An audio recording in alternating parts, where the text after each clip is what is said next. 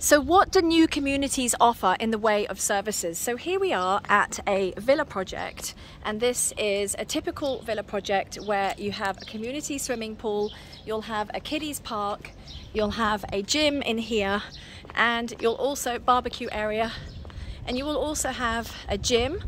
So here's the community gym, and what I also love is you have a kiddies pool as well. So all of the villa communities and townhouse communities in Dubai do offer these facilities. So if you're a family and you're looking to buy into these communities, that's why some communities do much better than others, because exactly for facilities like this.